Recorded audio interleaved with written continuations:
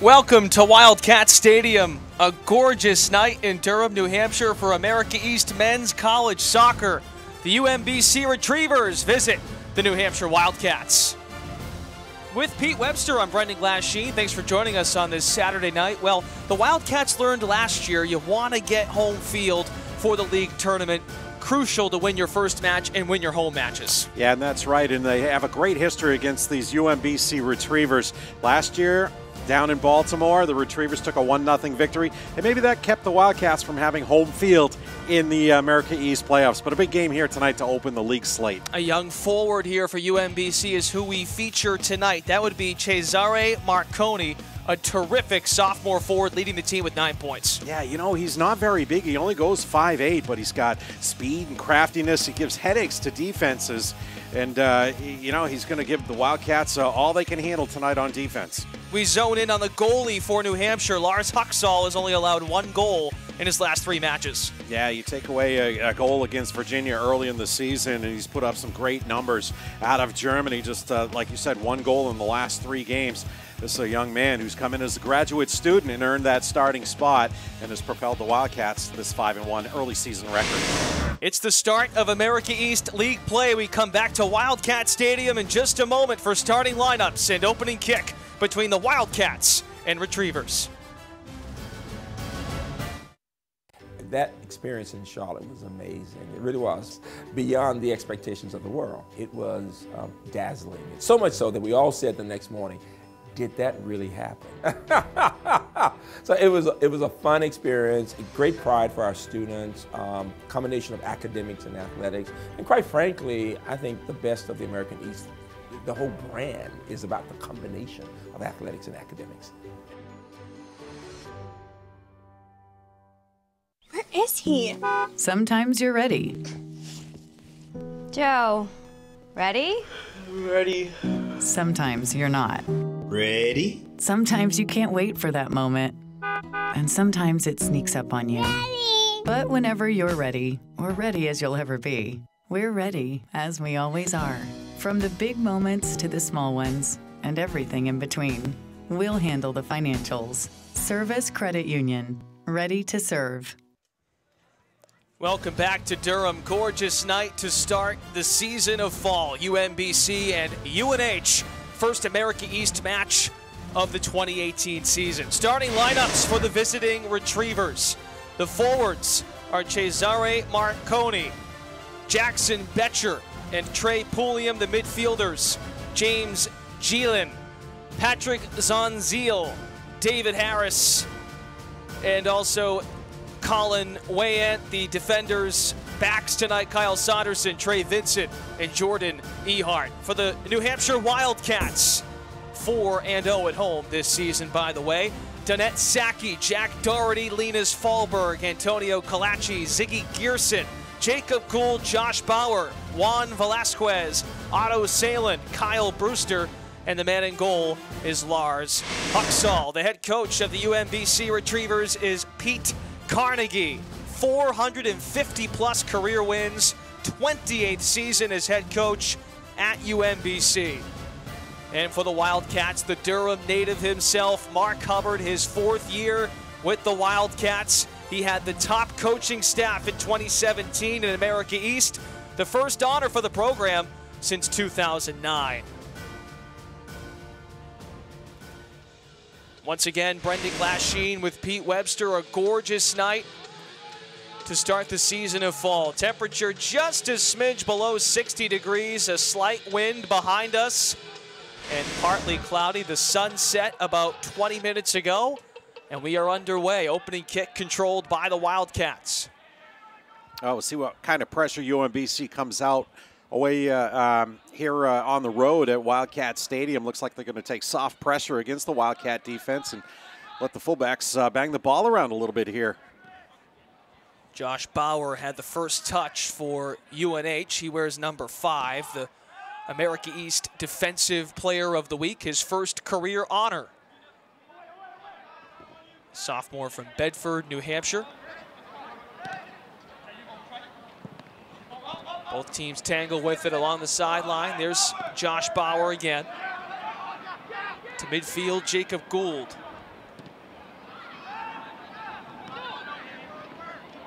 Salin punched at it for the Wildcats. And an aggressive move by James Geelan. 22 in the black. UMBC overall record of 4-2-1. Finishing 5th in the conference last year. University of New Hampshire at 5-1-1. Finishing 3rd in the conference in 2017. Picked to finish 2nd behind UMass Lowell in the 2018 preseason poll. Lowell in action right now, by the way, against Vermont. We will keep you up to date on that one. Hartford and Binghamton. Also a 7 o'clock start on the ESPN family of networks in America East. Towed at through the middle, then jabbed out of the box. Brewster puts his foot on it.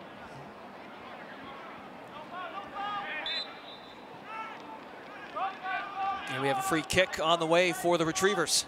Yeah, a little too much upper body tug by Kyle Brewster, junior out of New Hampton, New Hampshire. Tugging on Jesari a little bit. Jesari, everybody's going to know about him, number 32 out there for the Retrievers. He's the one that's put the ball in the back of the net 3 times this year. He's going to be crafty, and he's just watching him here in the early going. He's not afraid to attack anybody, anywhere. Try to cause havoc and create a turnover. 9 points in 7 matches this season. His 9 points are good for 3rd in America East. He had a team high 10 shots on Wednesday night. UMBC kicked to a draw against Howard College. Final was 2-2. UMBC had a 2-0 lead in that contest on Wednesday. UNH last competed a weekend ago against Dartmouth in Hanover. That was a 0-0 draw. Yeah, it's interesting, those two teams. So these two teams coming in with their last opponents, probably natural rivals here in New Hampshire. UNH playing Dartmouth, always a great game. We remember the playoff game last year up there in Hanover. Spectacular shootout win for the Wildcats. And UMBC, their brethren's right around the Washington, D.C. area, Howard University. That was a game that, UMBC wanted to put away, leading 2-0. O'Loughlin hops on it. He wears the red penny tonight. A sophomore from Birkenhead, England. 2nd in the conference in saves per game at 3.83. Blasted to midfield. Both teams are playing with it in the middle third. And a whistle from the official wearing the bright blue long sleeve. Kick up coming for UNH. We can't go without talking about the international flavor of these two squads. Big time. Yeah, UMBC comes in with, what do they have, 8 players that are on the from different countries than the United States, ranging from Canada to Beirut, Lebanon. And the Wildcats have a tremendous international flavor, too. All over Europe, their lineup is dotted by players from... And even Africa, too. You have a player starting out there, Juan Velasquez from, Donette Saki from Liberia. He just took the shot for New Hampshire on the goal, but brought in by O'Loughlin. Yeah, Norway, Iceland, Sweden, all representatives. Germany with Huxall in between the posts for UNH in the goal. And anybody who loves European soccer, the Champions League got underway this week. Yep.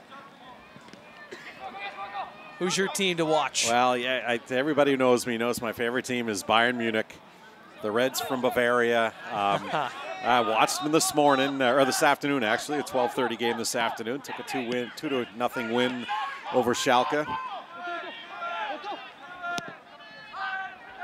I've been to Munich, such a wonderful city. Oh, incredible. I'd like to go this time of year because probably the biggest party in the world is starting up soon. That being Oktoberfest. Fallberg on the cross. He hits Valencia. Saki's got a room to breathe. Saki toes it off the post, but the rebound by Doherty. 1-0 New Hampshire. That was just a tremendous run and read by Donut Saki, who stayed onside. And watch this little pass. You got to credit the pass as well, isolating that fullback, number 15. And unfortunate for Saki, didn't put it in the back of the net. Hit the post and came right out to Jack Doherty. And the junior from Meriden, New Hampshire, gives the Wildcats a 1-0 lead. Great combination play. Number 12 to number 13 to number 14, and the Cats lead 1-0. Right in order. Juan Velasquez getting it started, number 12 for UNH, a senior from San Francisco. Saki's missed off the post, rebounded by Jack Doherty. He had 3 goals last season. He picked up his first goal of 2018. The junior local product. His first of the game and the season from Saki at 5:49. Meriden, New Hampshire, Jack Doherty. He's been the man in the middle of everything, it seems, on offense. Him and Danette Saki, both of them were very aggressive in the Dartmouth game last weekend. Couldn't come through with anything. So for New Hampshire to score in the first 7 minutes, Pete, it's a good sign. Yeah, that's a fabulous sign. You always like to get an early goal, and it gives you some confidence. Just got to be careful that it's not too early, that you start sitting back a little bit too early. Wildcats need to keep putting the pressure on, and they've attacked the final third against UMBC again and won a free kick.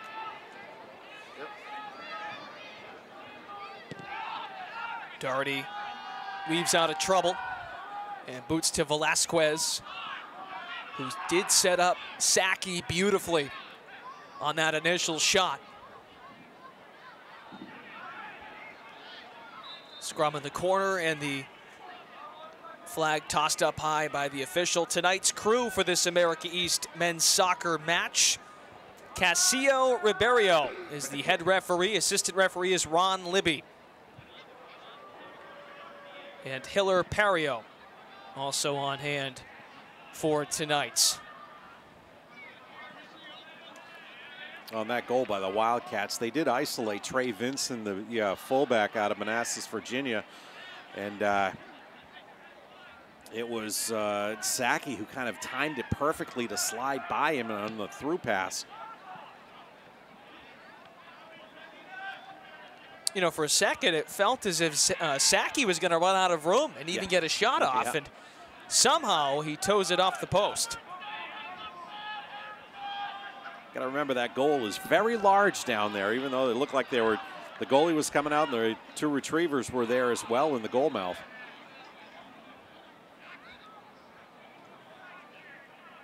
The start of league play off to a good sign for the University of New Hampshire. In the 39th minute, Jack Doherty puts home his first goal of 2018 off the miss from Danette Saki. I think the America East is going to wonder, Danette Saki, that name does not come to mind. He is a junior from Liberia, as Pete mentioned. He was not on the team last year. He played with Seacoast United Phantoms of the United Soccer League, the Premier Development League of the USL. A couple of years ago, he was at Utah Valley. He scored 3 goals over 2 seasons as a freshman and a sophomore, and he was out. Doherty up the field again, but towed at the last second by O'Loughlin. No chance for a second goal out of Doherty. But Danette Saki has clearly made an impact for a Wildcats team that made a huge run in the NCAA tournament last year. He might take the league by storm at forward. Well, you can't be surprised nowadays the way Mark Hubbard is recruiting, getting graduate students, transfer students. You know, he lost a lot off that team last year because he had a lot of those types of players. He's just kind of reloaded this year. You know, a little help from those NCAA transfer rules getting rewritten a little bit, and the NCAA being a little more generous with players being able to move schools after they get their degree, which I think is a good thing. Just this summer, really do. Yeah. You know, you watch coaches change school to school all the time. You know, a lot of kids go to a school because the coaches they meld with the coaches so well, and then you never know, the coach is going to go off to to another school somewhere. So there's a little more freedom now for players once they get that degree to actually change schools and play their final year of eligibility.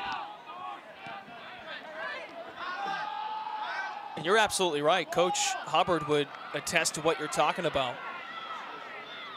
Saki with it, trying to dribble through the box. He and a retriever go down. Right in grasp of O'Loughlin. Good showing of Wildcats fans down below here at Wildcat Stadium. Yeah, that was Saki going on one-on-one with Trey Vincent. That was the player who got burned on the other side for that UNH goal. And Vincent said, "No, not this time. You're not going to beat me one-on-one this time." And took him down, but the referee was having nothing of it.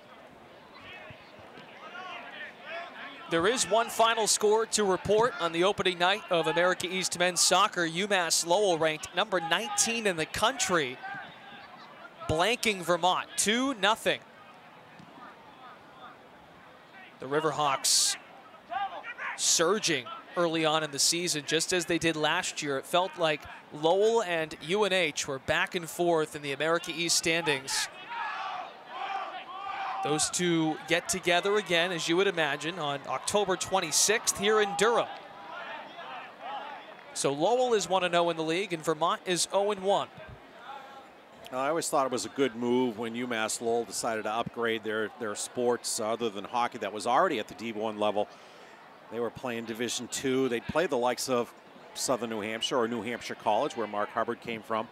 The coaching ranks. I used to go down and watch UMass Lowell play New Hampshire College back in the day, many years ago. It was an easy takedown there. It's great to see them jump up to the D1 level and have some excellent success, some good recruiting, get some good players in there. And, you know, in that area, Massachusetts, they play pretty darn good high school soccer around there as well, too. So good place you can actually recruit, for a school like UMass Lowell. They are competing with the likes of Boston College, Holy Cross, UMass. Terrific program down in Lowell. Mark Hubbard's got a pretty good thing going here in Durham. You're number 4. Lars Huxall is in the green jersey tonight in goal, number 1. Huxall, a grad transfer, just as Andrew Pesci was a year ago. Pesci coming from Southern New Hampshire, Mark Hubbard's old stomping grounds as a head coach. Saki boxes out his defender. That's Saunderson, number 5 for the Retrievers. Belted up to Gould. Brewster swings on the cross.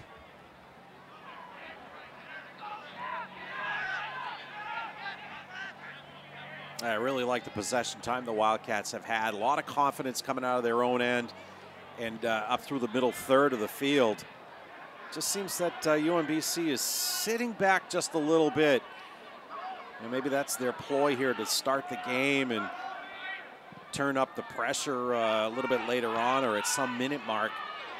But so far, the possession is all Wildcats. Salin looked to deliver on the left side of the box, then lost the handle.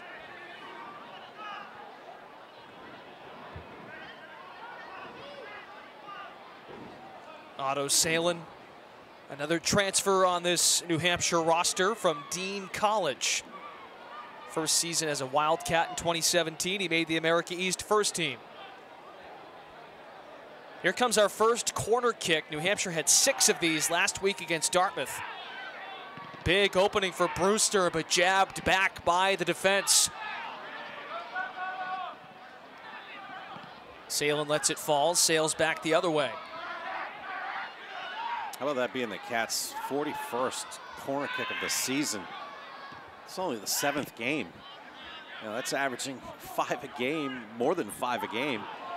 You know, you look at the America East teams, stats-wise, I think 5 of the 7 teams, or 5 of 6 rather, are above 40 corners. Both New Hampshire and UMBC had 40 corners apiece coming in. Yeah, that means you're doing something right on the attack. You're getting it down into that area. We watch a little tackle right here. You just cringe when you see two players go down like that. And it was the Retrievers, James Gillen, coming up gimpy a little bit.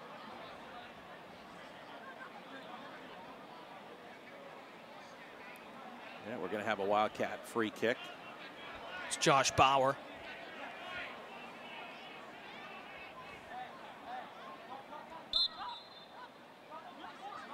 Josh Bauer, a local kid out of Bedford, New Hampshire, played for the Global Premier Soccer Club, and they have ties actually to Bayern Munich. Bayern Munich comes over with coaches for the GPS teams. They do it in Maine, up in the Portland area. And I get some kids walking around my school with Bayern Munich warm-up jackets. Makes you proud. Makes me proud, yeah. Goes with the flag in my classroom, you know. Your teaching goes beyond just the social studies and math. Oh, you're a math teacher. Just math. That's yeah. just math. Yeah.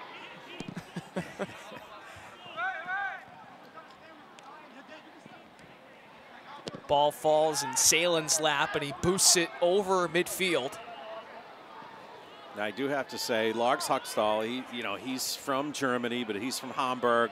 That is way up in the north, and they are prime enemies of Bayern Munich. So I don't know how I'd go with the conversation with Lars, but I'm sure he has aspirations, perhaps, if he ever could one day, to play in the Bundesliga or the Zwei Bundesliga and make a living out of playing football in his home country. It is crazy over there watching football games and going to them. It's amazing. He's played plenty of games over there. 20 games last year with Norderstedt, 1,800 minutes. Nice get by Mark Hubbard.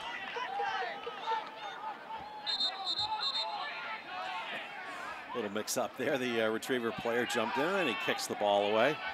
That's the part of the game I don't like, that delay thing that did absolutely nothing, just kicking it away. The referee wanted UNH to take the free kick over there. It's the left of your screen. All right, let's get rid of that and let's play on.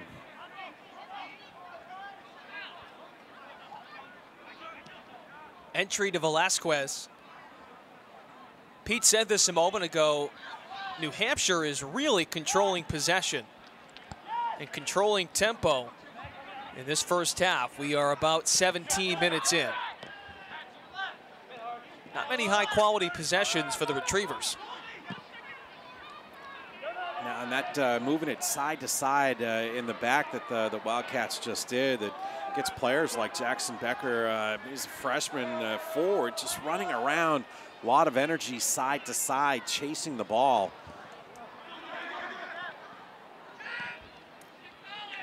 Betcher from Hummelstown, Pennsylvania. First 2 weeks of the season, he won America East Rookie of the Week. UMBC graduated plenty of seniors from a team that won 7 games out of a total 18 last year. UMBC looking for its first trip to the NCAA tournament since 2014. They went on a 3-year run from 2012 through 2014 to go to the dance. Yeah, they've seen a lot of success. When you have a coach that's been there 28 years with all the success that head coach has had, but you just know that they're gonna make it far in these playoffs come November. In fact, since 2009, Pete Caringi Jr. 86, 38, and 25 is the Retrievers' record. That's impressive. He is a UMBC grad, Coach Carnegie. 1978 grad of UMBC. And he was part of the program's first NCAA tournament. 1978. Technically 77 in the fall. Graduated in the spring of 78. Here's David Harris for the Retrievers. He's a senior from Hawaii. 15 in the black, tosses in. UNHD at the midfield, all over him. 1-0 Wildcats, thanks to the toe of Jack Doherty. Rebounding Danette Sackey's miss off the right post. It's back in the 29th, or pardon, 7th minute.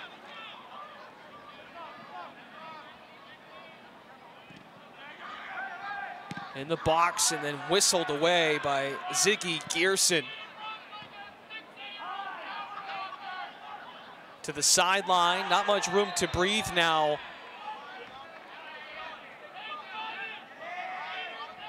And a player goes down for the Retrievers.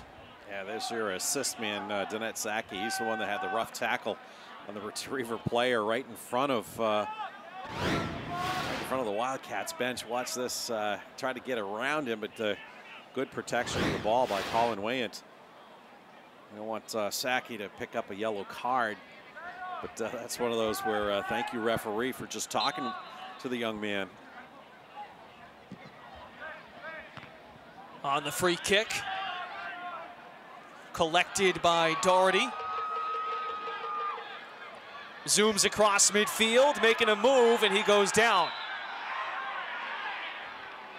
And Doherty got the call from Mr. Referee.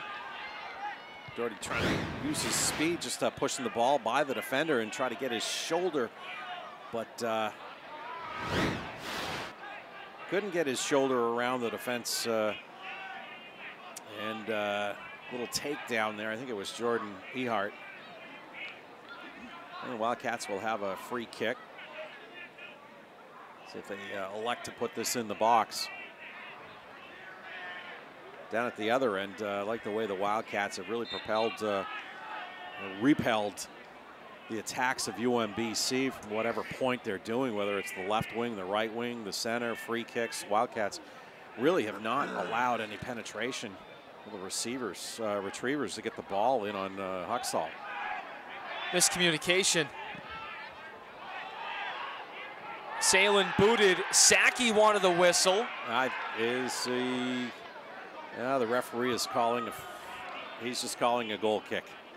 At the angle, it seemed like he was pointing at at the penalty stripe.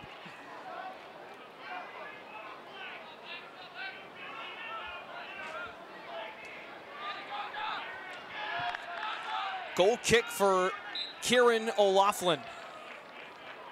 He made 6 saves last game on Wednesday of this past week against Howard. He had 2 big saves in the second half. As we told you, the Retrievers had a 2-0 lead.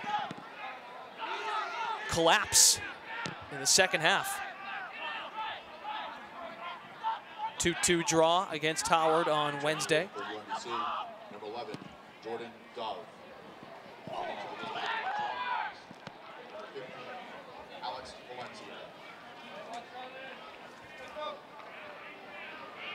Some reserves just checked in for the Wildcats. Valencia being one of them, Alex Valencia. Senior from Tracy, California, midfielder. Nice look up the sideline of Salen.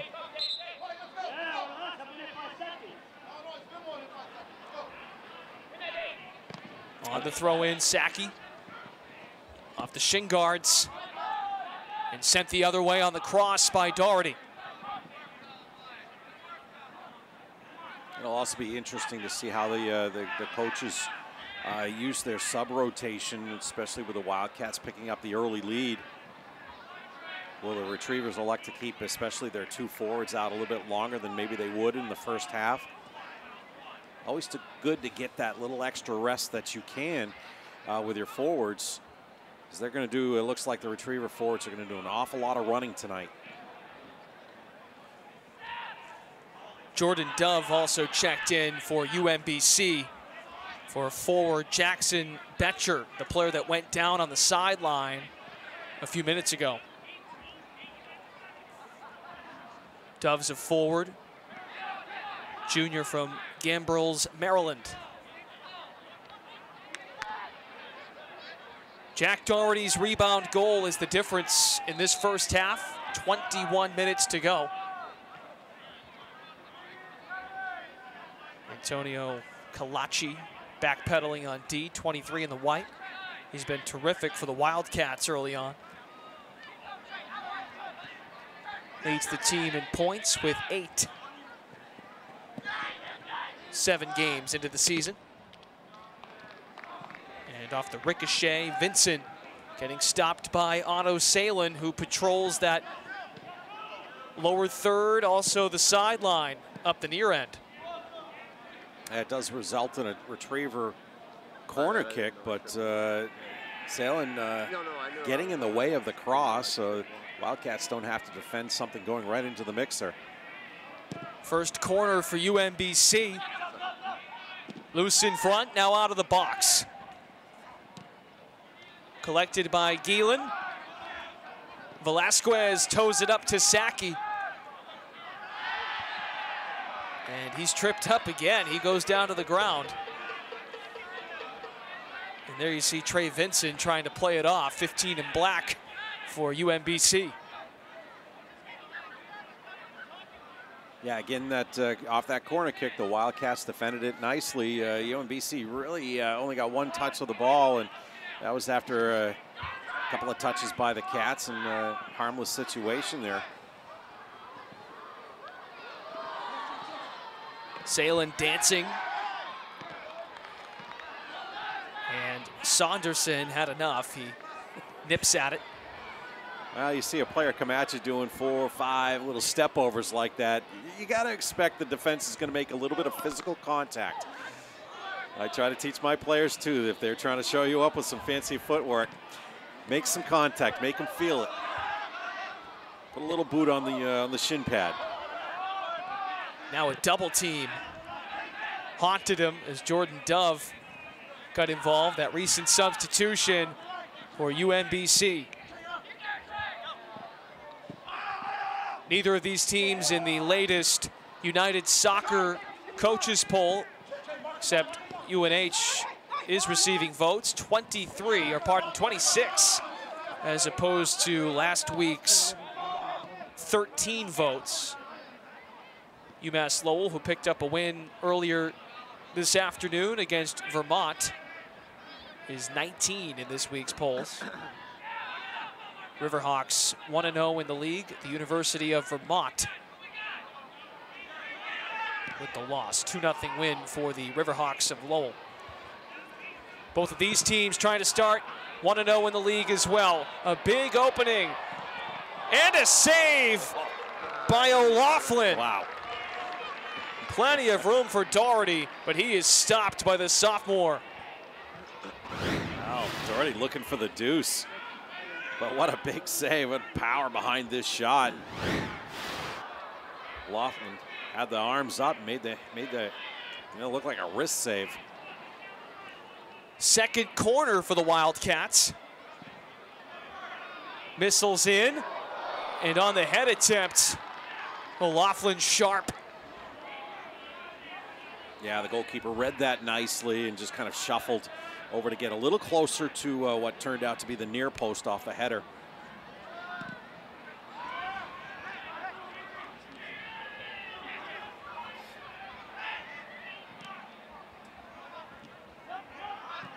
Two great chances for New Hampshire. Kieran O'Loughlin, a sophomore from England, with 2 key saves.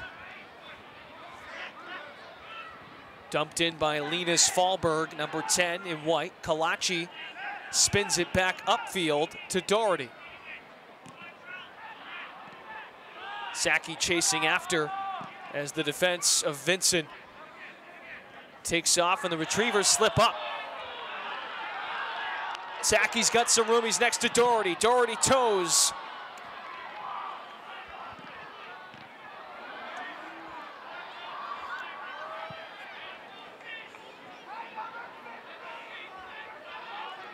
And it looked like another good opportunity for Doherty. Got a blast, but defended well. O'Loughlin was in good position. But Doherty, boy, he's had the golden opportunities so far here in this game, putting one home and one good shot on net, and then that one right there that was blocked by the defense. Down to the game for UMBC. And I was trying to think of O'Loughlin's hometown of Birkenhead. I felt like I've been there, and sure enough, I check it out, and it's right next to, it's right across the Mersey River from Liverpool.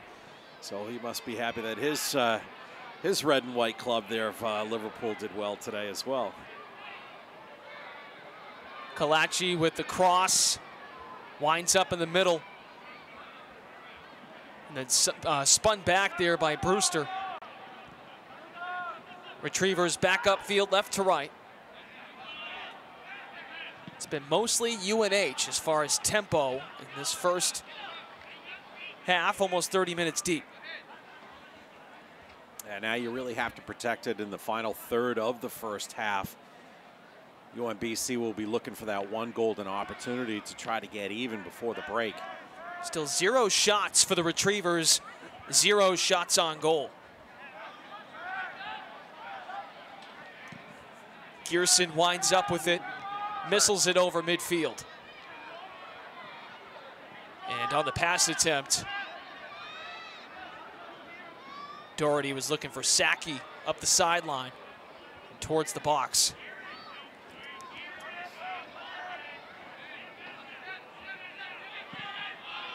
Four shots total for UNH, 2 of them on goal. And one has counted, Jack Doherty. With his first of the season, a junior. And correction, 7 shots for UNH, 4 of them on goal. One has cashed in.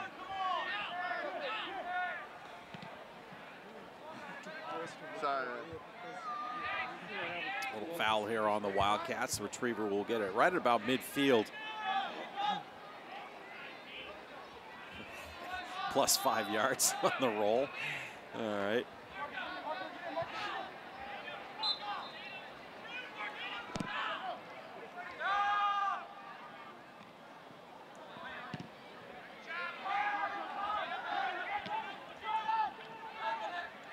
A good clear by the Wildcat defense there as Huxall wasn't able to corral the whole thing. Got a mid on it. Off the head, diving, a save by Huxall. Yeah, it was called offside. The linesman down here, I thought it was, right on the header. He was sneaking a little bit behind. There it is right there. And on the left of the screen, you might be able to see the linesman with his flag up. Perhaps UMBC getting things a little bit closer to Huxall in the Wildcat cage. That's his first save of the night.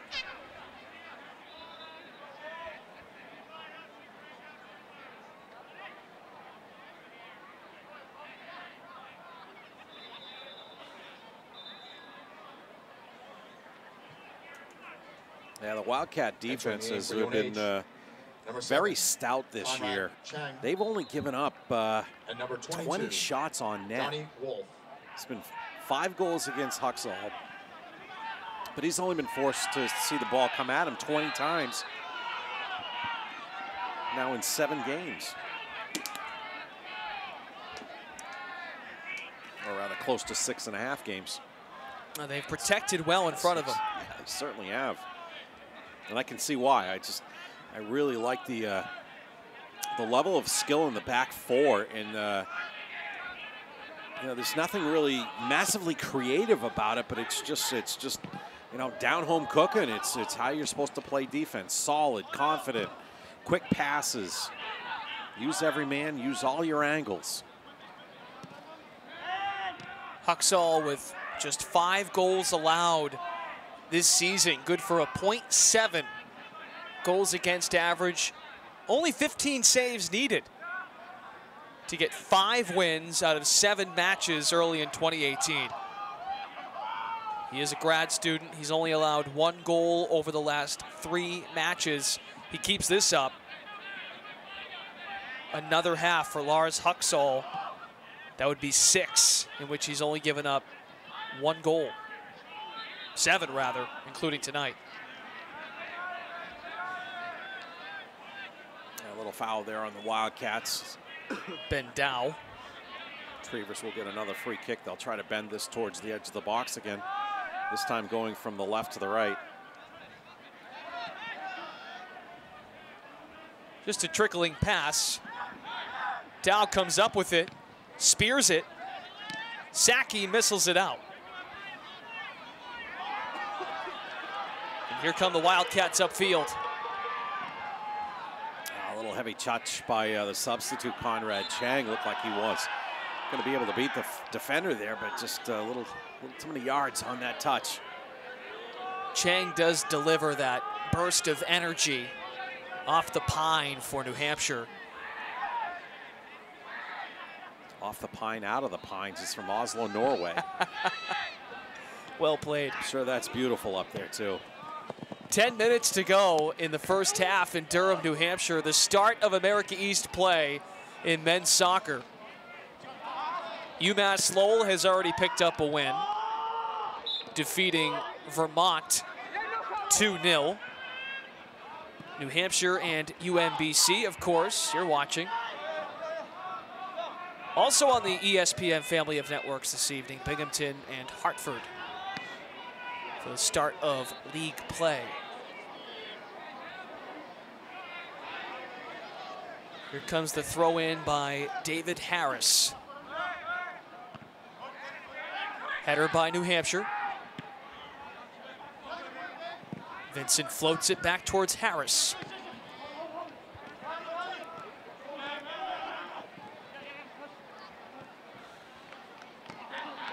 Valencia to Brewster.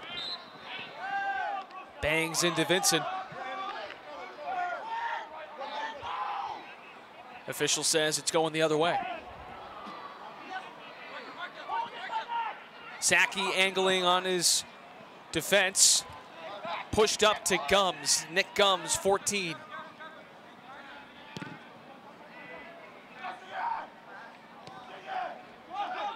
And on the sneaky pass up the sideline, Valencia skips through his defender.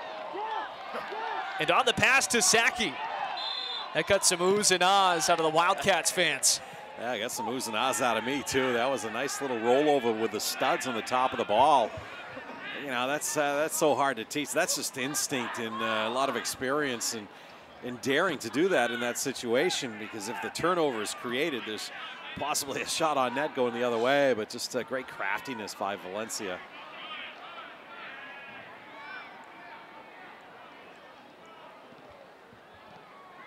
Pushed all the way into the corner.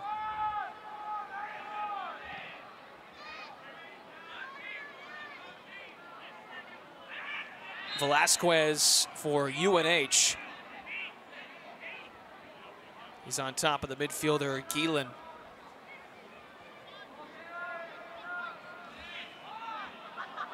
Gielan falls again.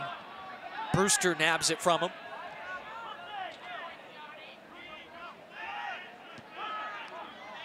Seven and a half minutes to play in the first. UNH scored 6 minutes in thanks to a putback finish by Jack Doherty. His first of the season.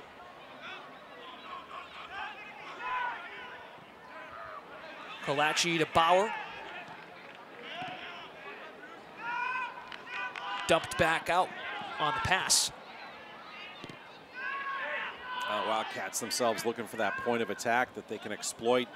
Those four defensemen that are playing a flat back four for UMBC. Just like they scored on that first goal, you want to isolate if you can, isolate that one defender and either get him leaking off a UNH player for a through ball or isolate him for a 2v1. On the cut through, UMBC rips it away. Cross back to midfield. Arconi, our man to watch tonight, the sophomore. No shots for UMBC. We said earlier, just the first action for Lars Huxall on a header. He just made a simple save, but his first real action. Kalachi streams in and zips it up to Saki. Yeah, we haven't hardly mentioned Marconi's name. You know, players like the Wildcats, Kyle Brewster, like he just made a little loose on the touch, the first touch by Marconi, and there's the defense right there, and not allowing a high-scoring player to make a play. Marconi had 10 shots last game against Howard on Wednesday. I don't think he's touched the ball 10 times tonight. Still 0 shots for the Retrievers. 7 for New Hampshire, 4 on the goal for the Wildcats. And another offside there on the Retrievers. Jordan Dove, the junior substitute, just a little ahead of the play. The Wildcats playing a pretty good, solid high line.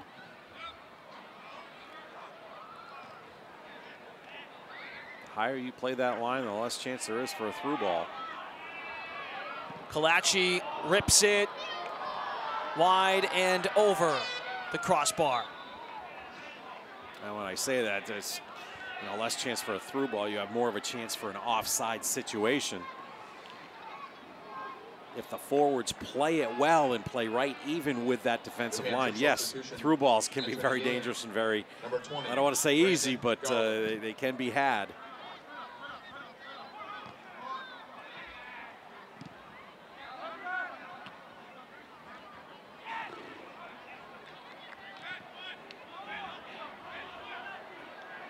Nice angle by Doherty, rather Kalachi. He is bulldozed down. That's Johnny Wolf, actually, 22, redshirt freshman from Hopkinton, Mass. And he tried to use his speed going down there and ended up falling over the defenseman. I thought there might be a foul on the Wildcats, but not called. And the Wildcats have another corner kick. Third corner of the night. This is Valencia with the left foot. Curls. Ooh. And a terrific stop by O'Loughlin. Yeah, he read that well. He was out about 4 yards when the kick was taken. Risky. It certainly can be. You have to have the confidence. You're going to make that, that stop and grab it. He bobbled it a little bit.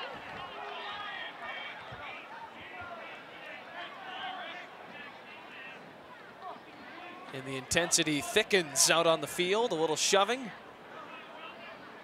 Official breaks it up. 3:20 left. Yeah, you think these two teams know about their history sure.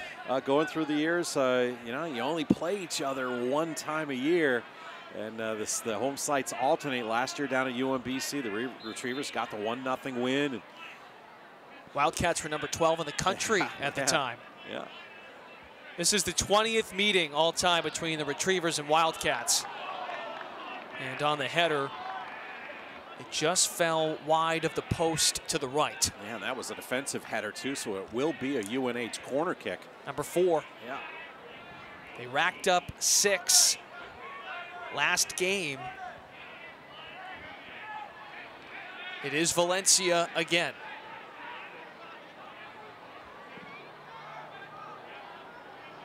This one towards Bauer. And then retraced by Brendan Garland.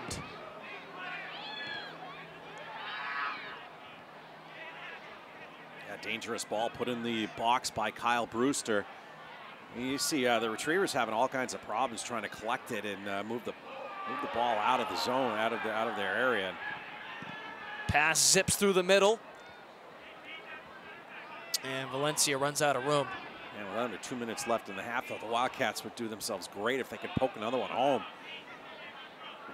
You just sense UMBC wants the locker room right now. Yeah. No question. Johnny Wolf to throw it in. Wow. It's a beauty. Bauer goes upstairs for it. The goalie is out, kicked out by the defender, and then whistled back by Kalachi. Another one that zooms over, and O'Loughlin is not pleased. Yeah, he wants a foul there. He went up for it. He was challenged, and yeah, the sophomore from the Mersey side of England. He threw his arms up, almost forgot to get back in the middle. Yeah. He has a goal kick upcoming. As we approach a minute to go in the first half. 1-0 UNH. 1 minute remaining in the first half. 1 minute. while we promote sportsmanship, nice to see the intensity pick up a little bit. That should carry over into the second 45 minutes. Yeah, you like to be intense, you like to be physical. You also don't like to get rattled by the other team's physicality and intensity. And the Wildcats have not gotten rattled by anything here tonight.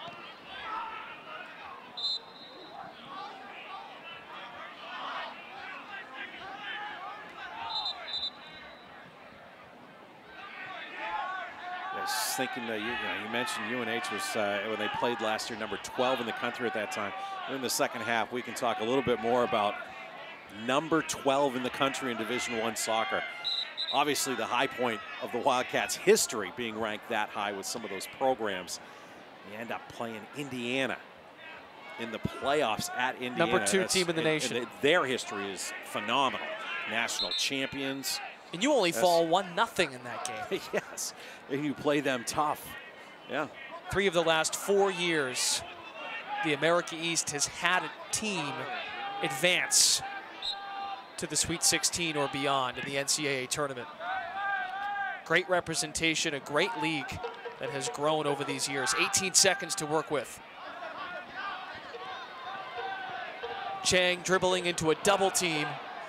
10 seconds, Vincent knocks it upfield, and then just kicked out of bounds by Salin. And that is how the first half comes to a close in Durham, New Hampshire. UMBC gets off 0 shots. 0 overall, 0 on the goal, 0 altogether. And UNH gets a goal in the opening minutes from junior Jack Doherty on a rebound by Danette Sacchi. We'll be back to Wildcat Stadium to break down the first half.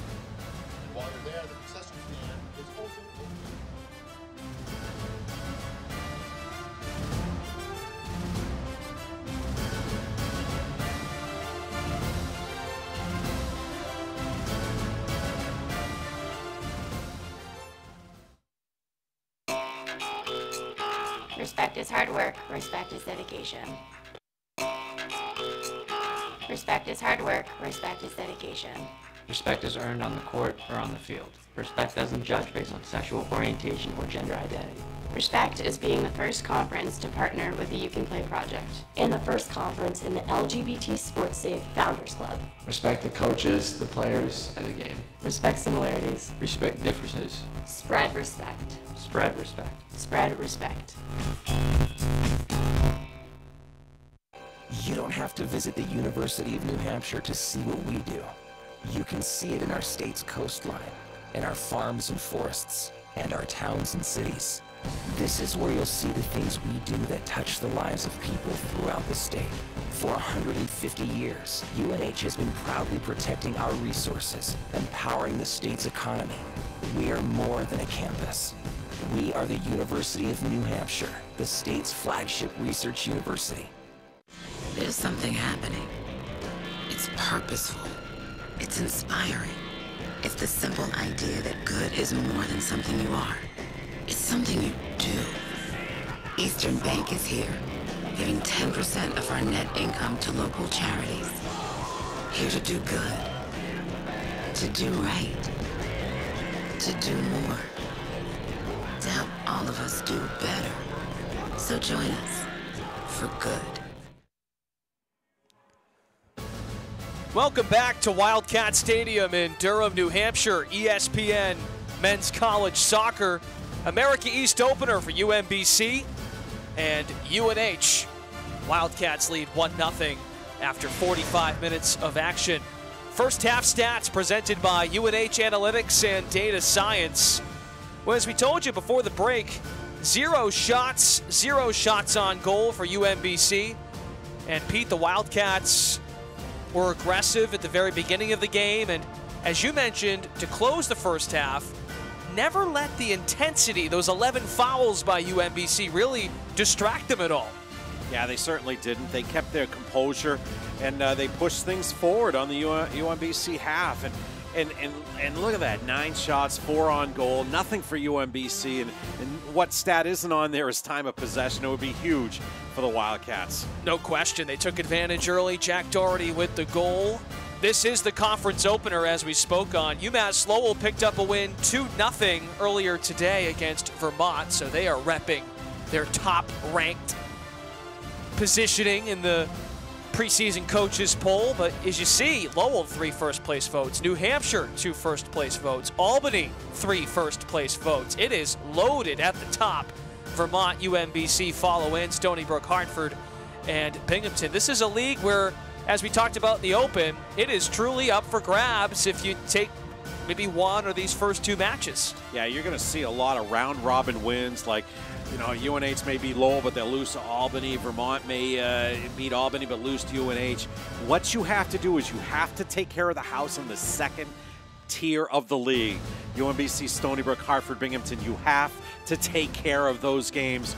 Wildcats have one of them here tonight. Got to take care of it in the second half. We have highlights on the way from the first half in Durham.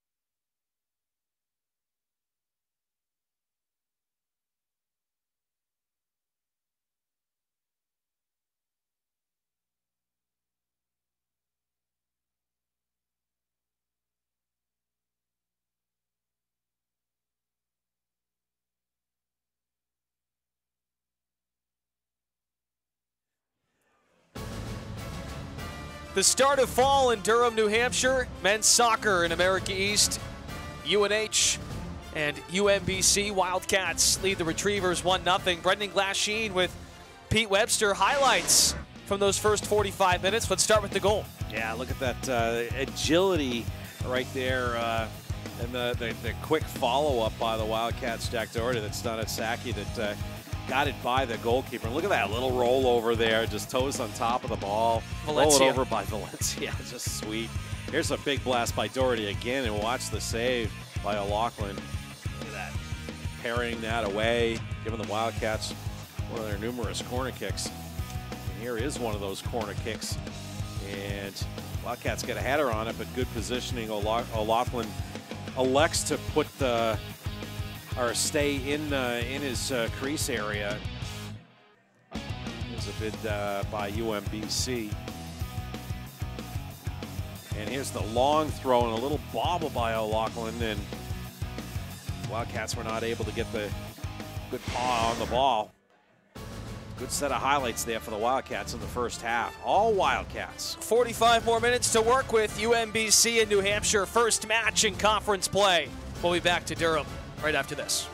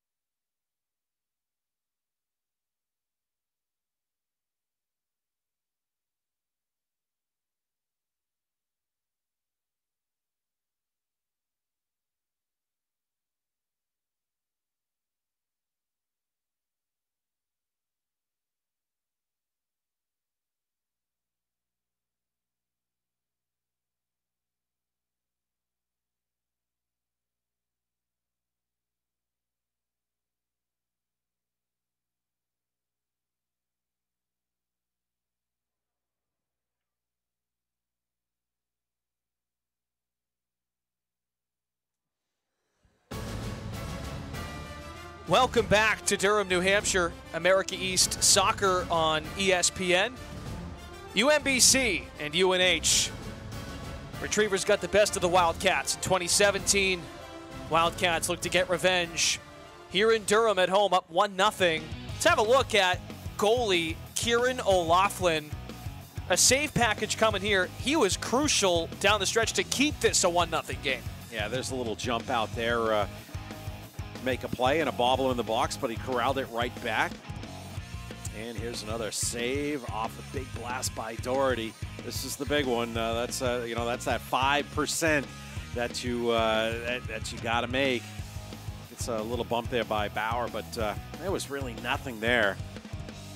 O'Loughlin really wanted to call in that play, but. And then he had to face a couple of corner kicks moments later from the Wildcats. They ended up with 4 corners to UMBC's 1. And as you see there, a big goose egg, 2 goose eggs. Shots and shots on goal for UMBC. I think it's pretty obvious. The key for them is to find a way to get time of possession, which is something it is not listed here, but it was pretty evident.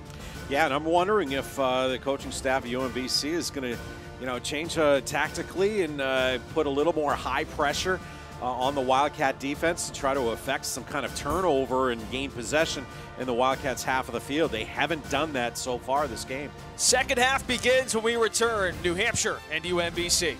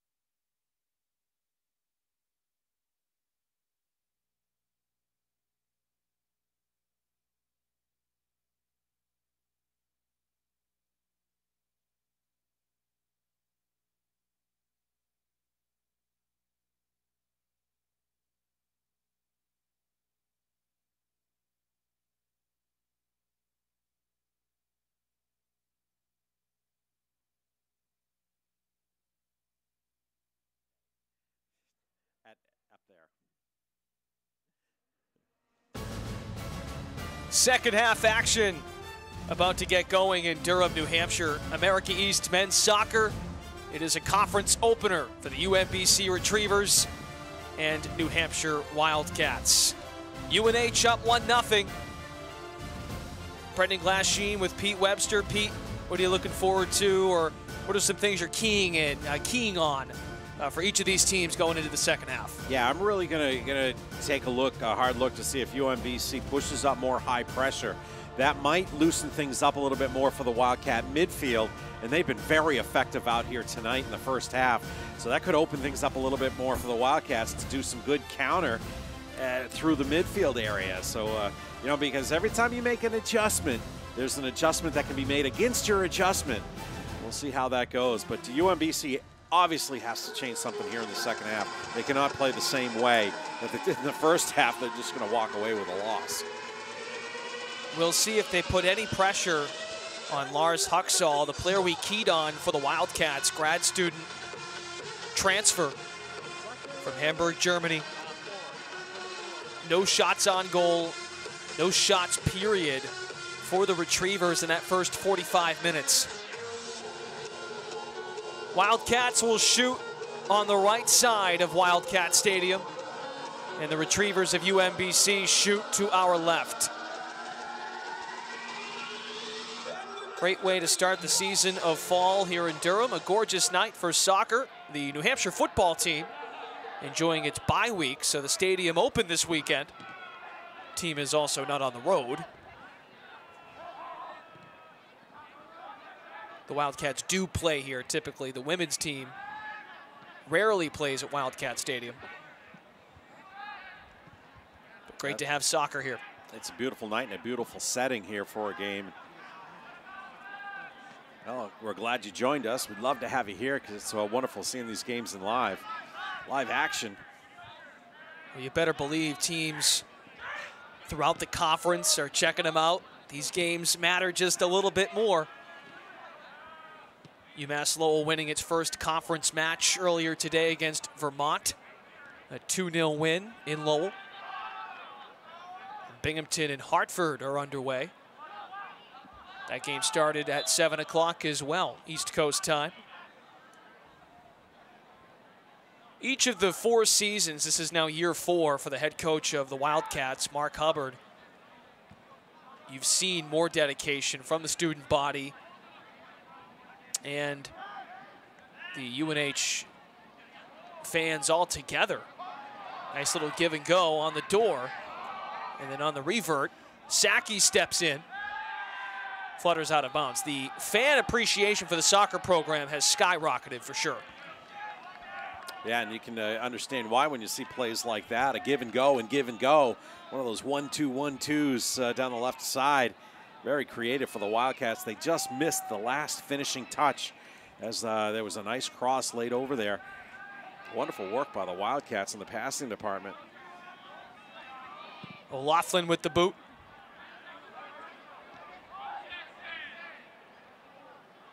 Brewster leans on one of the midfielders for UMBC.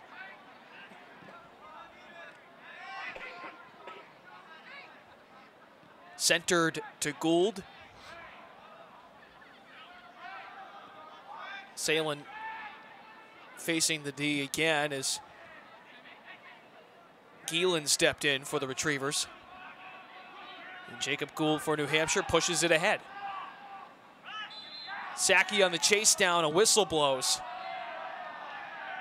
from behind the play.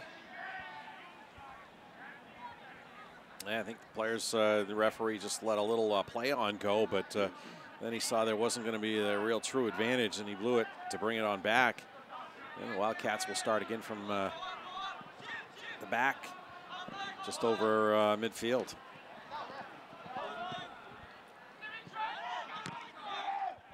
Velasquez mans the near sideline. The Wildcats shoot on the right. Little tugging of the jersey by UMBC. And pushed out by Velasquez. Officiating crew for this America East match, once again, Cassio Ribeiro, Ron Libby, and Hiller Perio. Wildcat sandwich UMBC that time. Player with the ball was Marconi, who has had a really hard time getting the ball all together, as Pete mentioned. 10 shots on Wednesday against Howard. He still has 0. The team has 0 in this one. Well, he got sandwiched. It was a club sandwich because there were 3 defenders right there, extra layers. Wildcats know to key on him, and you know, that takes a lot of discipline. Kyle Brewster is one of those players there, you know, as a back, a midfielder, kind of a defensive midfielder, but he gets into the offense so much. Right now he's out on the flank. Brewster, a starter most of last year with UNH from New Hampton, New Hampshire. Played for the Seacoast United Development Academy team. Yeah, a lot of good college players have come out of that program based over in Epping. Chris Pinkham, a redshirt freshman, amongst the forwards. He also attended the academy.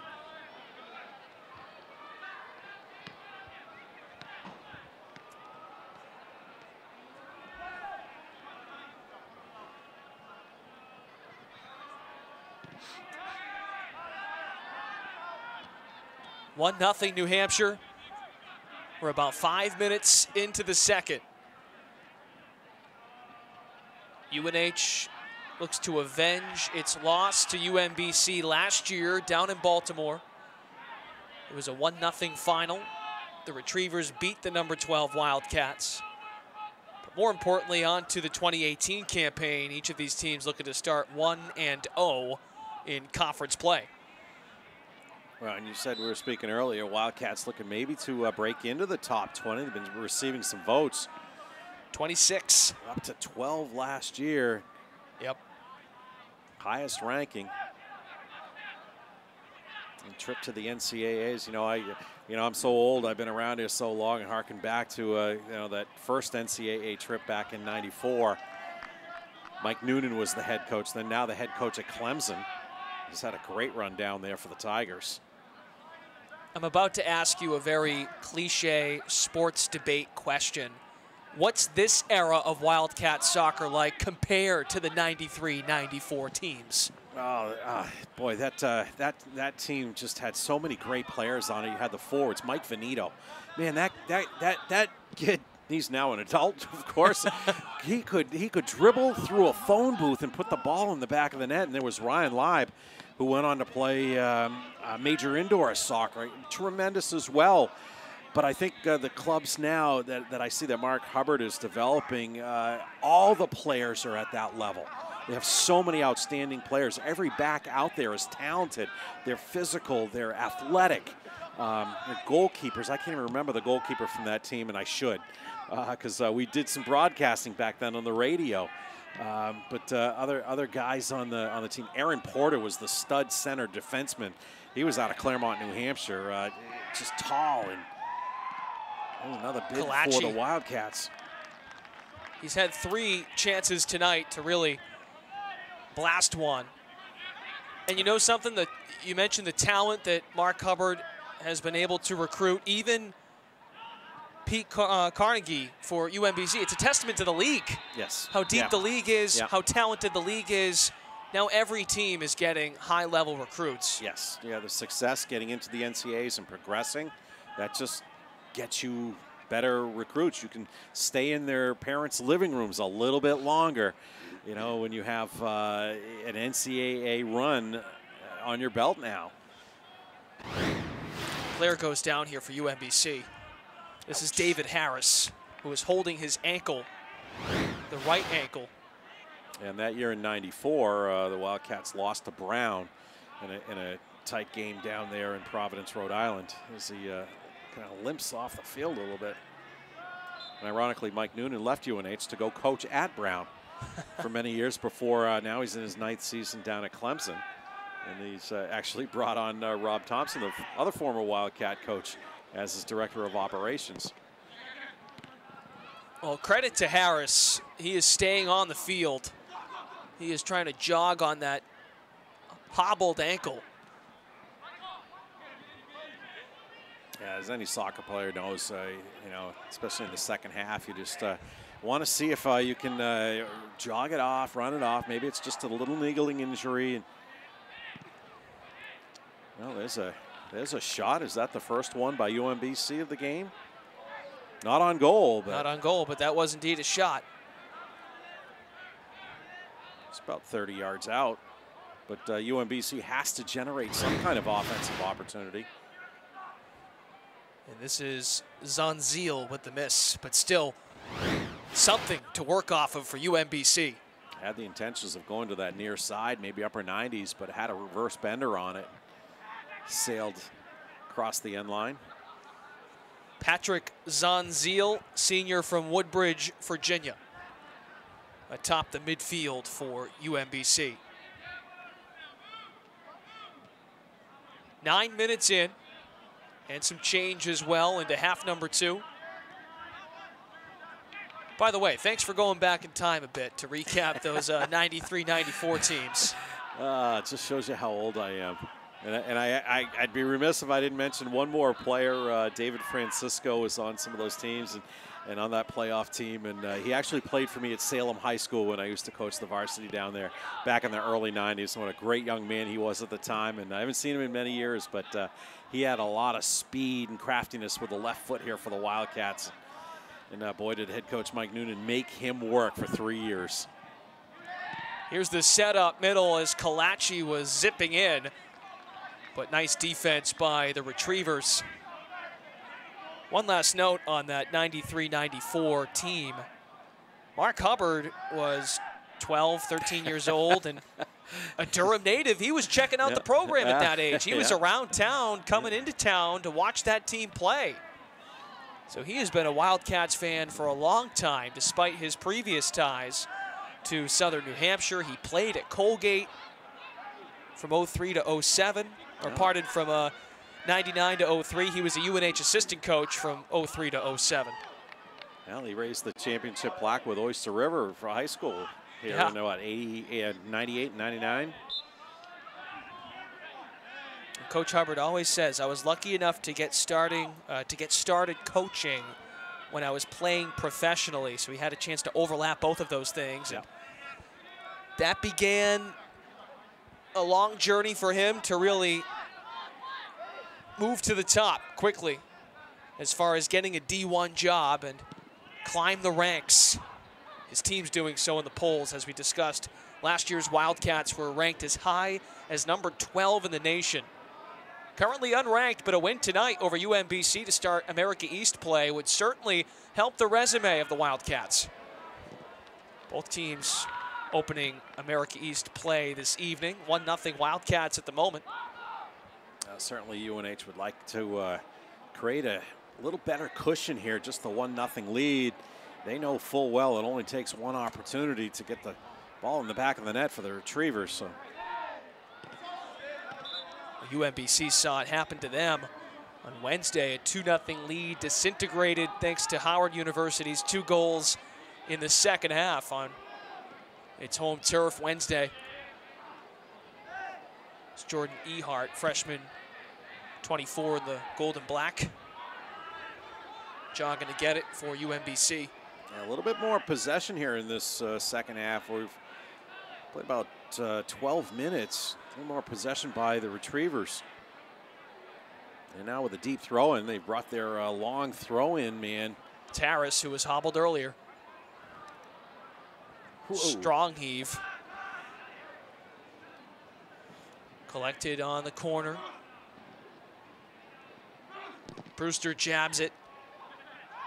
And it tucked off a shin guard. It keeps it in that middle third. Saunderson swings on the cross.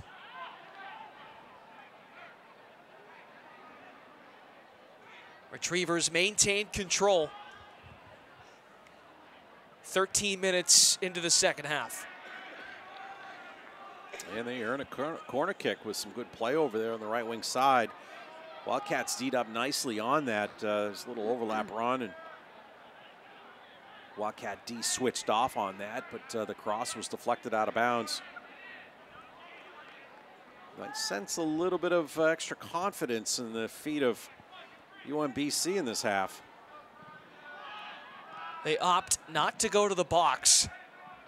Flutters in this time. Salen rips it out.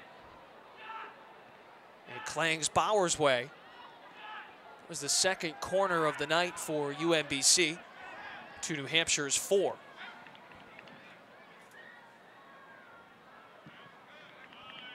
The Retrievers got off their first shot of the night moments ago. They had 0 through the first 45 minutes.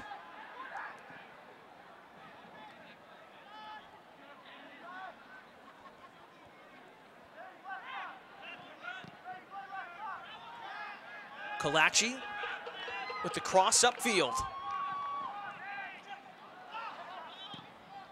Thalberg felt something from behind. A defender getting involved there as Doherty loops it out. Now the big Sweetie goes on a runner about 20 yards, right up the heart of the Retriever defense. It was snipped out a little bit from behind. Big Sweetie, I like that. Thalberg, an all-conference first teamer as a freshman a year ago, all-rookie team. Free kick upcoming. It looks like, at least. Now look for this to be served up into the box. Retrievers, they're holding a line right at the edge of the penalty area, 18 yards out. In the first half, we looked at that, the Wildcats, they were setting their high line about 22 yards out for some of these long kicks.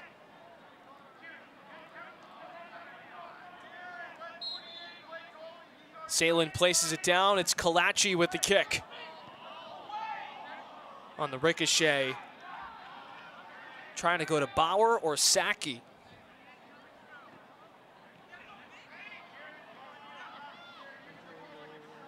Wildcats had it back momentarily. Saunderson, the reliable fullback, with the push to midfield.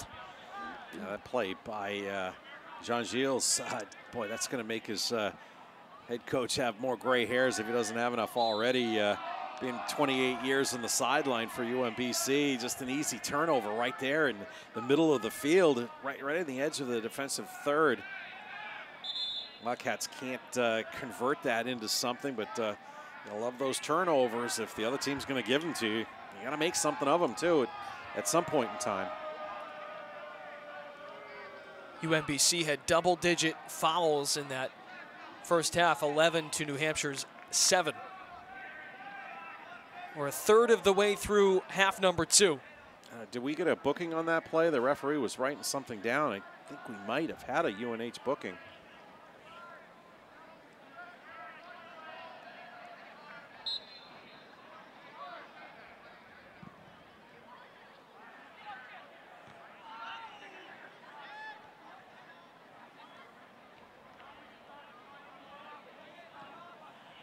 Nice run down the left wing side by the Wildcats. That all stems from controlling the center midfield, winning the 50-50 battles. So there was a yellow card issued on Otto Salen, New Hampshire defender, number 3. And you look at the part of the field that he got it in, definitely throwing the outside back into the forward or into the offensive action up that far. Foul occurred about the 18-yard line. Kalachi with the zip through the middle. Salen with the setup. And then intercepted. The pass intended for Saki right in front. Oh, and Saki was open too. Just one defender in the way, and he made the play. Wildcats seem to be exploiting that the point of attack on the left wing side. It's about their 4th foray down that flank here in the second half. Retrievers throw in. Kalachi with the loop back. Saki gives, Doherty goes, but the ball out of reach. Well, we had a delayed offside. The linesman over here on the near side has his flag up. Now the referee sees it. He's way on the other side. It'll be actually a free kick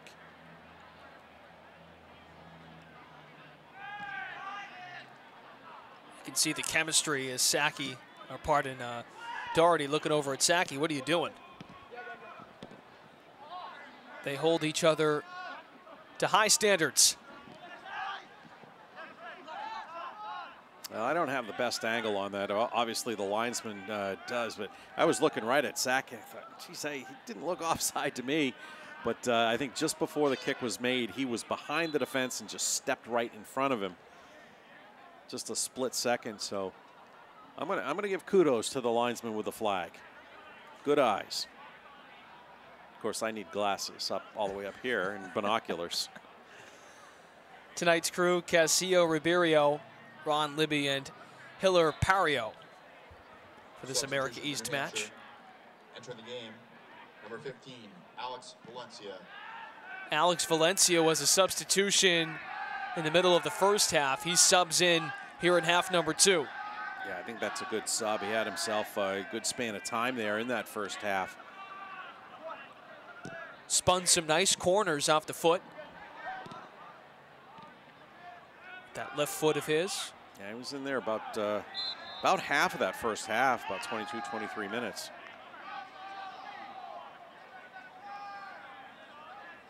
Valencia takes over for Jacob Gould, sophomore from Exeter, New Hampshire.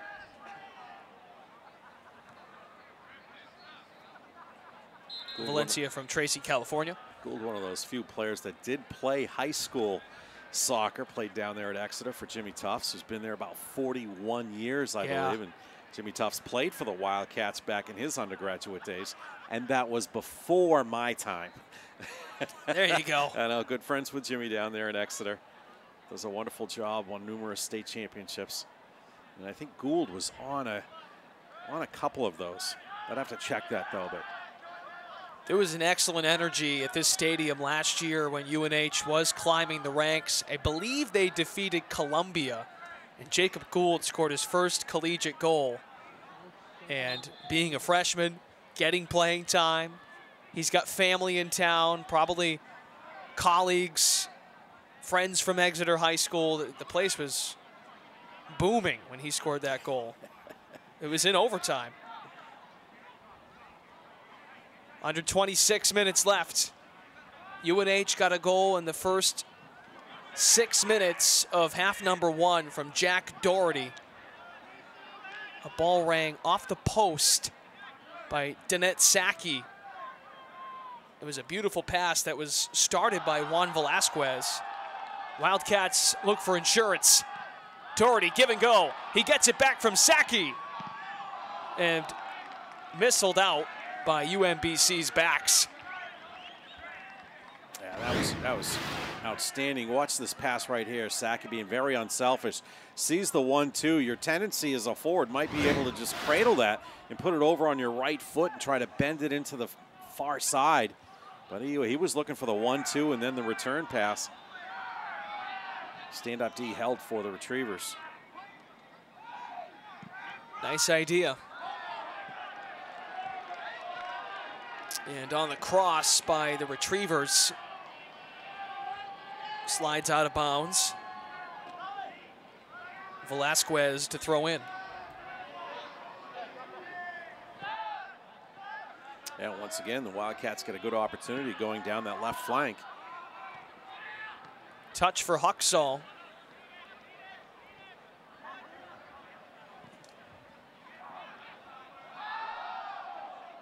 No saves tonight for the grad student. Here's Doherty with a lot of room to breathe, fires on, and O'Loughlin with the save. I think Doherty would want that back. He'd want to do more with that. He had actually Saki over the left wing side available. It's the second time we've seen Doherty with a lot of room to blast one. He had an opportunity in the first half as well.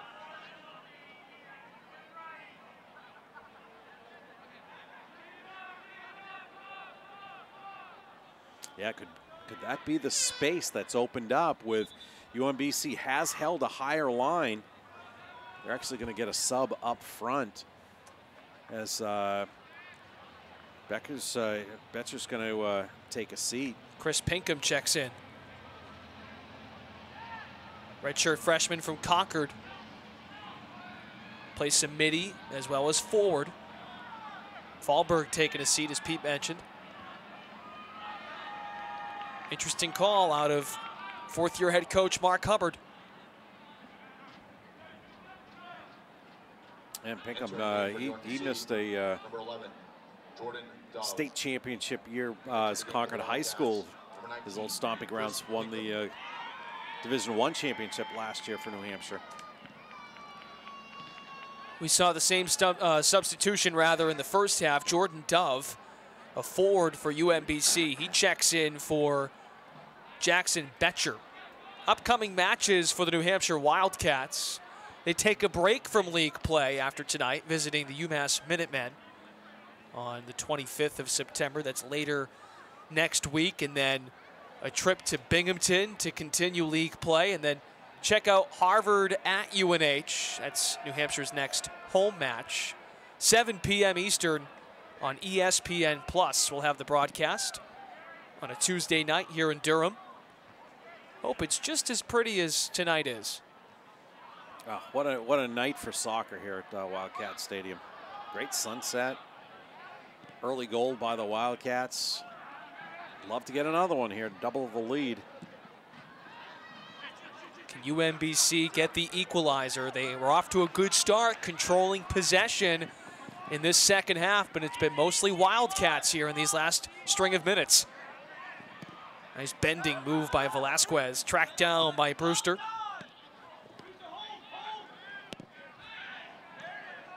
Threaded through the middle, and then booted out.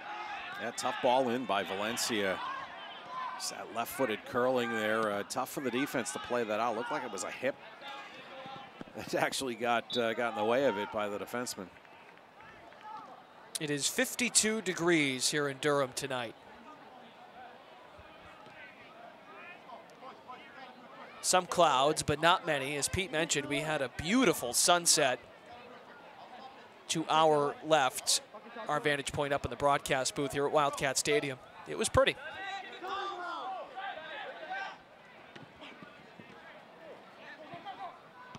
There's a look, sunsetted at 6:41 this evening. Yeah, that time is going to start going backwards, unfortunately. But hey, we'll appreciate it while we can. Here's a good look for UMBC. And a stop by Huxall. This shot by Wyatt. Yeah, first save of the game for Huxall, and this is a dandy right here. Low. Might not have squeaked in there, but as a goaltender, or a goalkeeper, you can't take a chance on that. It's an excellent bid by the man jogging off, being replaced right now, Colin Wayant. Third corner for the Retrievers. Marconi with the kick to the far post. Intended for Vincent. And he runs out of space. Yeah, I hate to say it, there's only an hour and 10 minutes until the autumnal equinox. I expect Durham to go crazy after this game. No burning couches out there, people. Come on, we used to celebrate that in college. Yeah.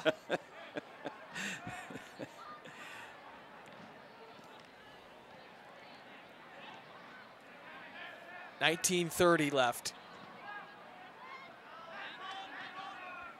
Valencia, fresh off the bench a moment ago. To the sideline, Velasquez. Sees two defenders coming. And it's taken away by Marconi.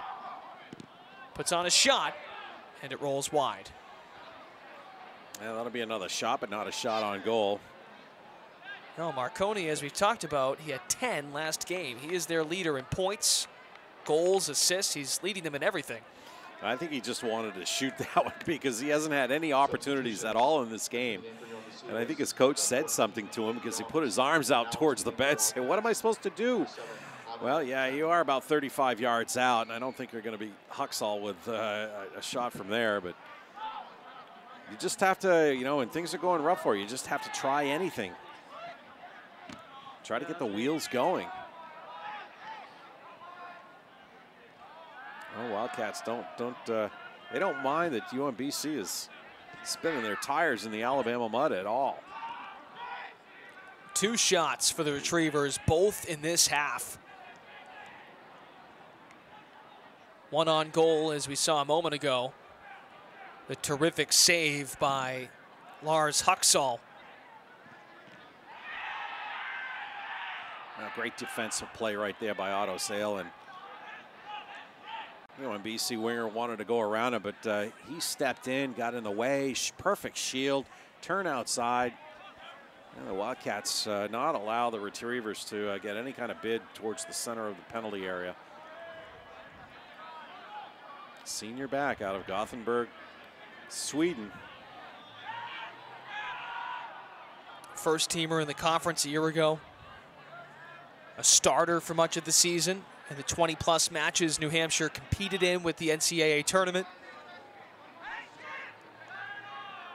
UNH hosted an NCAA tournament game last year for the first time in program history in the team's second ever conference tournament appearance, or pardon, NCAA tournament appearance.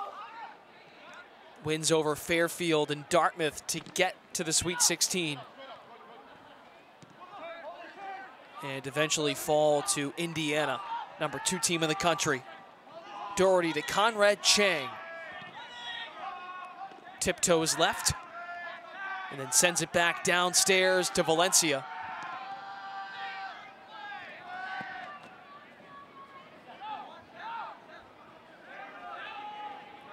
Zanzil to throw in.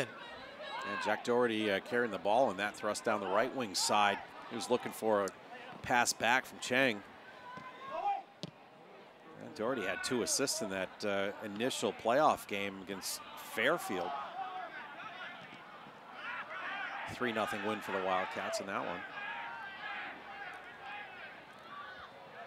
That was a terrific setting. Wildcats went to Hanover to play Dartmouth in the second round. And that ought to have felt good to go and play one of your rivals on the road and win there. Yeah. Makes that ride down I-89 that much sweeter, especially in the playoffs. Yeah, PKs, that was fabulous. They're looking to make another strong run in 2018. They got to get off to a good start in league play. A win would do the trick to go to 6-1-1 overall. UMBC 4-2-1 overall. Their next game is at home against Vermont a week from tonight. A 7 p.m. kick. Catamounts fell earlier today to Lowell. We are heading into the final third of the second half, 15 minutes. UNH with the lead. Chang with the crisscross, fires on, and O'Loughlin dives to make the stop. Yeah, nice little cutback move with the outside of the right foot by Chang. O'Loughlin made a nice save, left no rebound. Nick Gums with the push-up for the Retrievers, 14 in the black.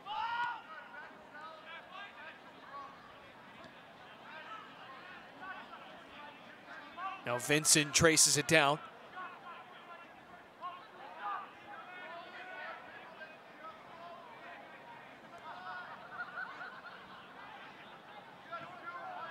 UMBC trying to diagram a way to get a good look. They have been hard to come by tonight against this New Hampshire defense. Ziggy Gearson with the left foot. Yeah, I'm just so impressed how well the Wildcats backs read the play, and it's like they've been in the chalkboard room of UMBC. They know exactly what they're going to do, where their strengths are, how they're going to attack.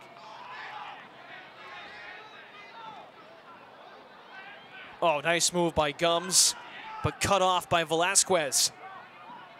Yeah, Velasquez had fallen down in the initial move, got right back up, picked the pocket of the Retriever player, and here go the Cats.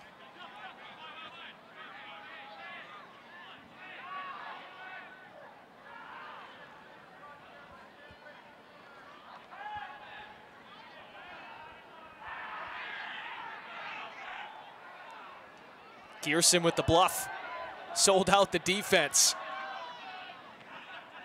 Got some cheers out of the Wildcats fans. Good crowd here at Wildcat Stadium below us and across the way.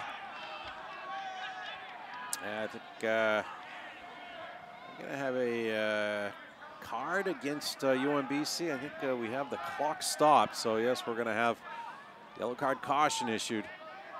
That's Patrick Zonzil. And there it is issued.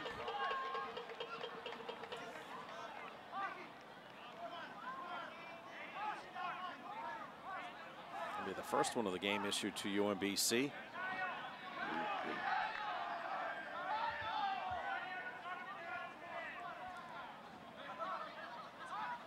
We'll get confirmation here in just a moment. A foul has been issued, likely against Zonzil. Wildcats elect to go with possession and bring it all the way back to the keeper instead of trying to get a long cross in the box from about 45 yards out. And they work it down the left wing side, attacking that flank again, and they earn themselves a deep throw in.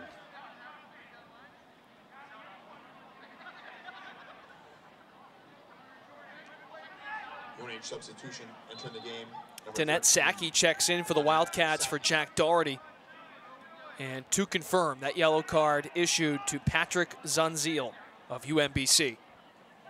There's Sacchi back in.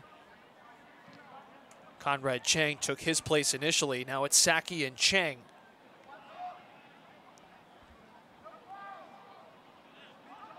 Kalachi with some nice moves to bend it in towards Sacchi. Under 12 now to play.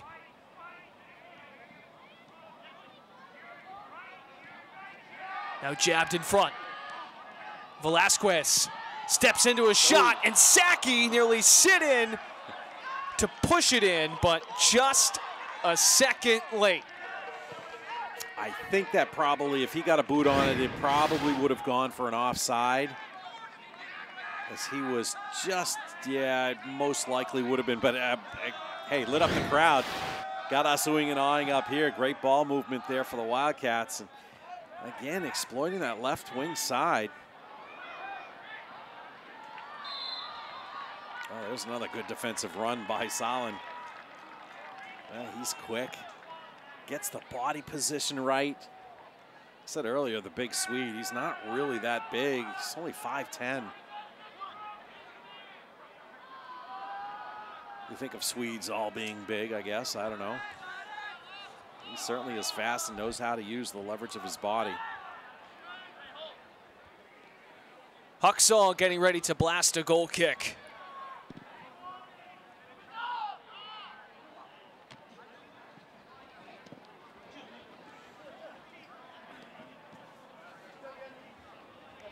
Valencia opts to Brewster. And now it's sent back to the lower third by Velasquez to Huxall. If you're UNH, how do you approach these final 10 minutes or so? Well, you would hope that you don't change the kind of mentality that you've had in the whole game. You want to maintain the pressure.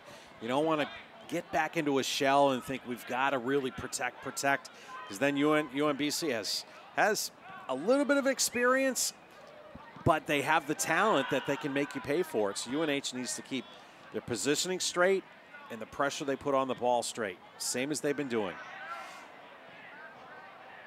And even pulling a little offside there, pulling a little something out of maybe a hockey playbook many, many years ago, a coach I knew. Think that the game is 5 minutes longer than it is. So instead of working hard for the next and looking at 9.5 minutes, think it's 14.5 minutes. Then when the whistle blows, you're like, oh, we had 5 more minutes. We didn't get into that shell that a lot of teams get into in that mentality with about 5 minutes left to play. Interesting. The scoreboard that it was newly implemented a couple of years ago at Wildcat Stadium, it is very big, but the time, luckily for your argument's sake, is not too big. Yeah. Well, you can watch on the video screen. You watch the game. The broadcast is up there. extra eyeballs. It is beautiful here. Beautiful setting. You know, Wildcat Stadium mainly for football, but it's perfect for soccer.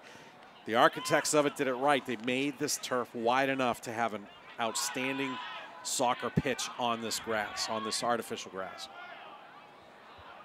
On the cross to the corner, Gums sees it flutter out of bounds. If the Wildcats finish this game tonight, they'll improve to 15-0-3 at Wildcat Stadium over their last 18 games. Yeah, they have protected home. Yeah, they certainly have.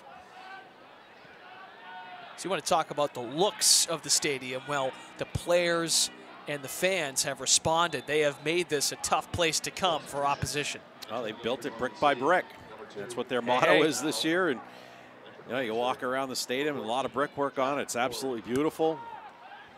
The Wildcats have decided they are going to protect it brick by brick, and they certainly have. We've got about a little less than 8 minutes to continue on and keep protecting it here tonight with a 1-0 lead. 13 minutes, that's right. Yeah, that's right. You know, I said an old hockey coach, the great legendary head coach Charlie Holt, got that advice from an old friend named Fred Jervis. A couple of old names, if anybody associated with UNH hockey, that helped Charlie deal with things like the power play and the end of the game situations. Here's the kick. It soars over Saki's head and sent the other way. Yeah, nice little flick on the defense. You got one of your offensive guys back protecting the box again on those dangerous kicks.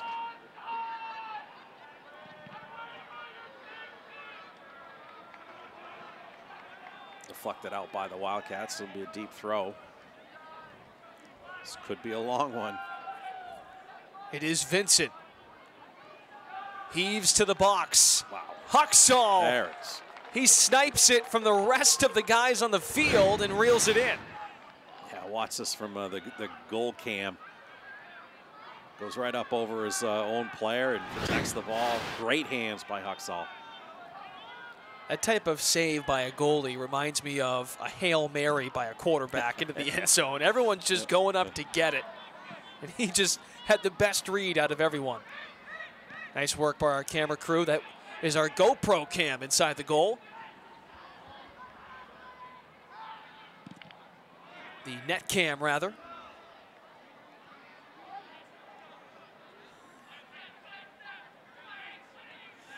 Six minutes to go.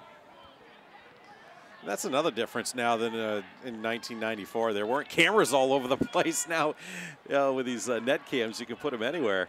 They're great. It is Vincent. Same spot.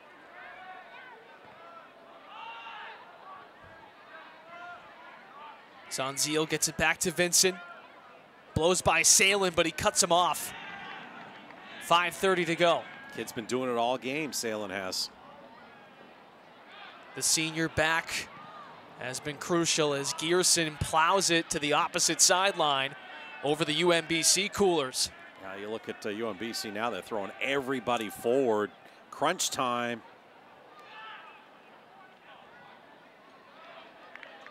There's good shielding there by the Wildcat defense, and they'll earn a goal kick.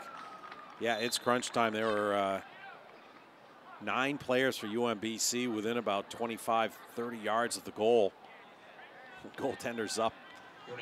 He's about 35 yards out of his own net. Might see some every little piece of delaying tactic you can use now by the Wildcats that they can get away with. Clock is their friend. That's for sure.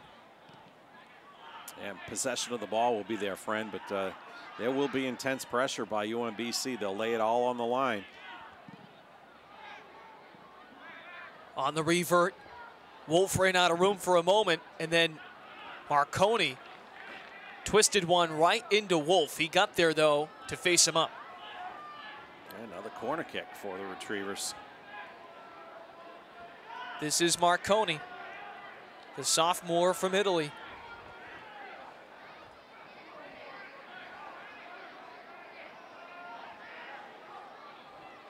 Fourth corner for UMBC. Saki in the right spot. He'll loop it back up towards midfield. And look who's going to play it. The keeper at midfield. O'Loughlin sends it back in to the mid-third. Wolf chasing it down. And he'll do the smart thing and let it roll across the track and wait for a new ball to come in and get somebody else to come take the throw.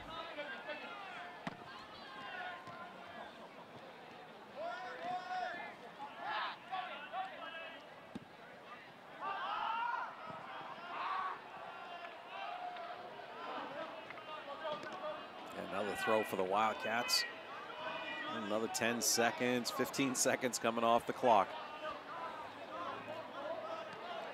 Under 3.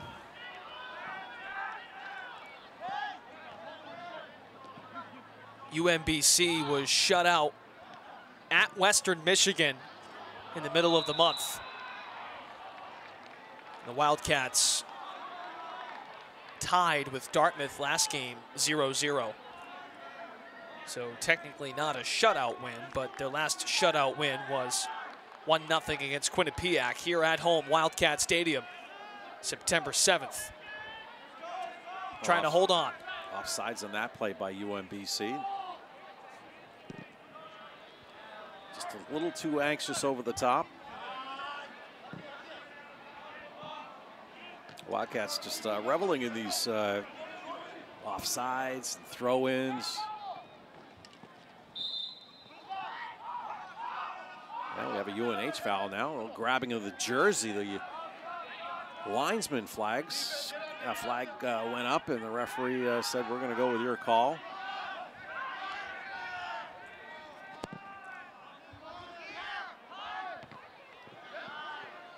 Under 2 minutes. 1:40 now to be exact. Yeah, here's the old forward substitute for a fullback for UMBC. Substitution. Re-entering the game, number 28, Jackson Betcher. Jackson Betcher, one of their starting forwards, a freshman, back in. This is the first league match for both of these teams. It is crucial to start well in the league. The Wildcats are about a minute now from holding on to go to 1-0. UMBC beat New Hampshire last year at home. The Wildcats were number 12 in the nation.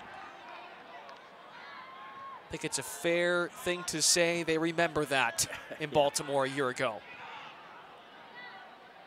Well, it's not only big for league competition and you know, getting back even against UMBC, but the Wildcats only have 16 games in their schedule. They're allowed 18. And I'm not sure what happened with the scheduling, but that just makes every game even more valuable on a national perspective. Sure.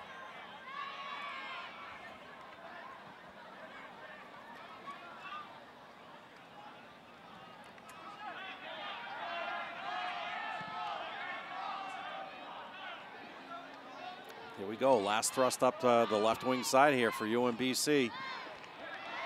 That's probably going to do it right there, and the deflection out of bounds by Velasquez.